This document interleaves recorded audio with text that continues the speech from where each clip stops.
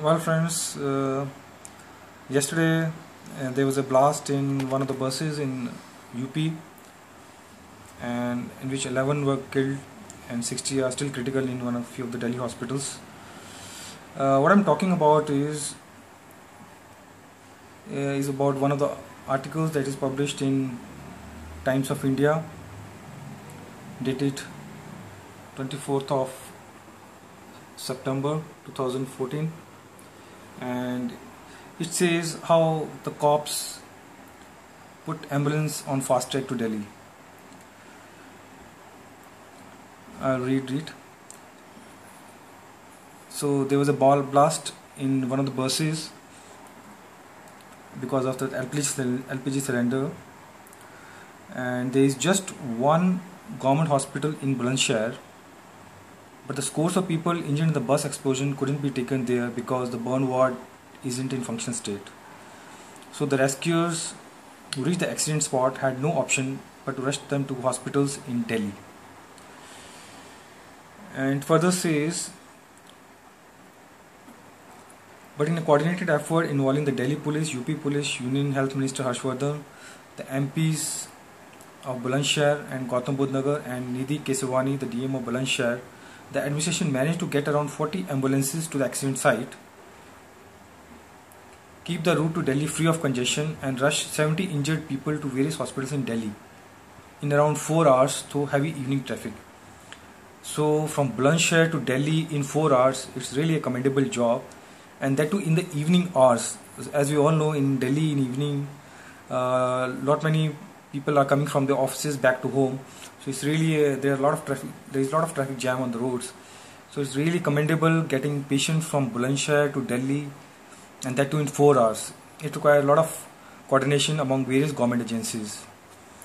So that's a wonderful job done by the cops and the administration alike. We also saw recently in Bangalore, there was a case where some person has donated heart, and that heart was taken out and it was taken from Bangalore to Chennai, and it was a similar kind of incident where the heart was taken and by road it was taken to Bangalore airport, and from Bangalore to Chennai by air, and Chennai airport to hospital. So there was a lot of coordination required, and it was also well done. A similar effort was put in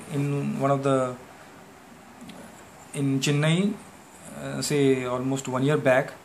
From one hospital to another hospital in Chennai, the road was made clear, and the ambulance took very minimum time, and it was a well done job. So recently, within a year, we have seen 3 jobs done marvelously by the Indians.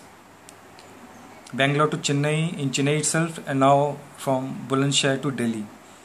A well done job. We need to do such kind of activities very often so that there is a lot of coordination, and it's well done every time with perfection. We must learn lesson from blast that took place in London almost a decade back, more than a decade back, where the Britishers showed the world how the rescue is done, how the disaster is handled. In India also we have seen in Uttarakhand, and recently in Kashmir also, where it was mostly the army which handled the job. Though we have National Disaster Management Authority, but still there is a lot to learn. The NDMA has still a lot to learn. And few weeks back we also saw how the NDMA is now been revamped. NDMA is National Disaster Management Authority.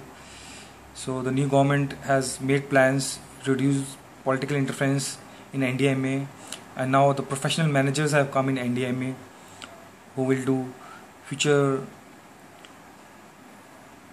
rescue management operations in things like Uttarakhand, Kashmir happens.